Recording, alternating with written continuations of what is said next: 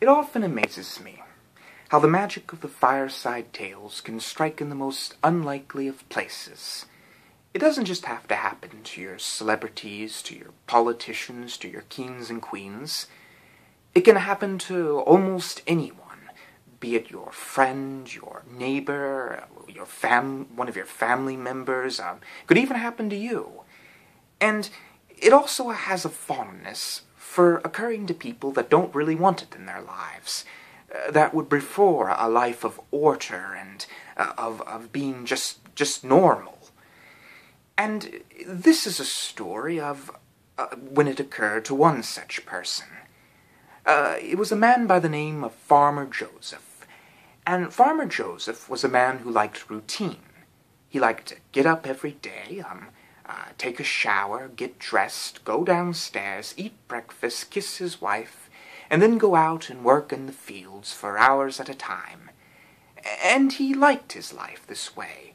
He believed that at his age, any change was probably for the worse, and it was better for things to be predictable. But as it so happens, life is anything but predictable.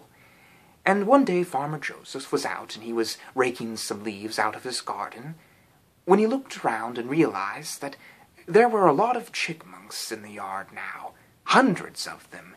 He was having a chipmunk infestation, and they had been causing quite a bit of mayhem at his house. They had chewed the side of his house, chewed at the wood, and they were all nesting in the hayloft, and the chipmunks had started to eat at his garden, and they had even thrown water balloons at him from up in the tree.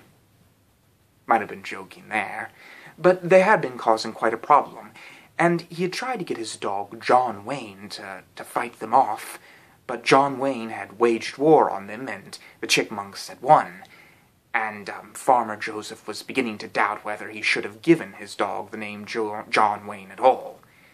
Anyways, Farmer Joseph decided that he would have to get rid of these chipmunks. He would have to find some way.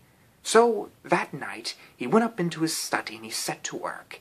He began to draw up plans for hours, trying to come up with some way that he could get rid of the chipmunks.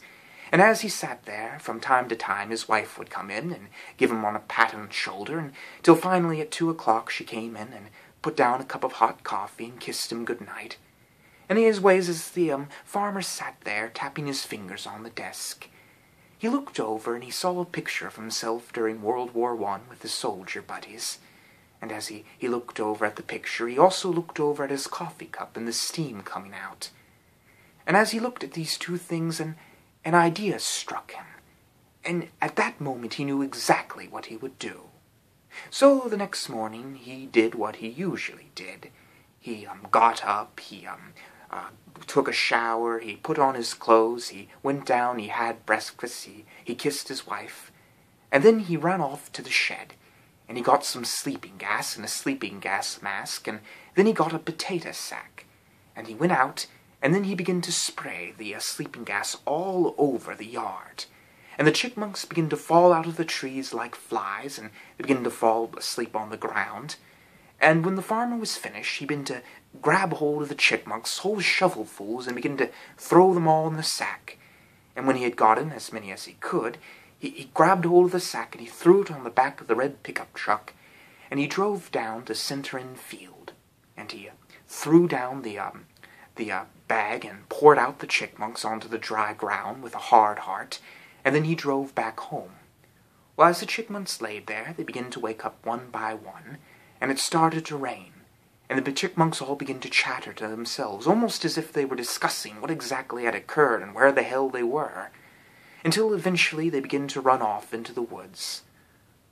Well, anyways, Farmer Joseph woke up the next morning to the crow of his rooster, and he went about his usual routine, you know the basics.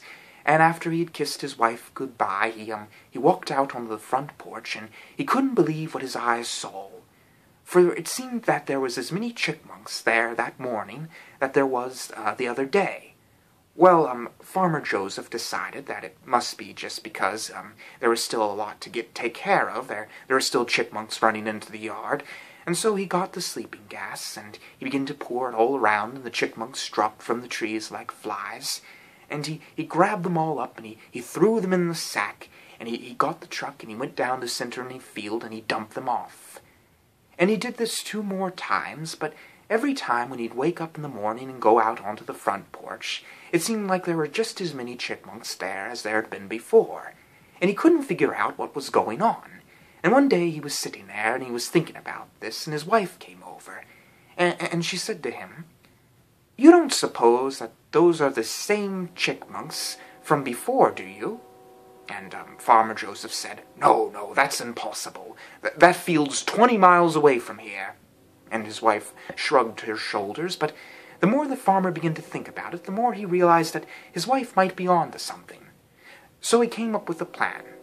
That next morning he did the same thing he usually did, only this time he spray-painted each of the chipmunks' butts orange. And then he grabbed hold of them, and he put them in a sack, and he drove down to the field. Anyways, once he got to the field, he dumped them all off on the dry ground, and he drove off. Anyways, the next morning, he was a bit excited. He raced down, and he didn't even go through his same routine, which was very odd for him, but he did manage to remember to kiss his wife goodbye. And as he walked out onto the front porch, he couldn't believe his eyes, for there the chipmunks were, all hopping around with orange butts, each and every single one of them. And when the farmer saw this, he began to chuckle, and he fell down on the ground, and he began to laugh harder than he had ever laughed in his entire life.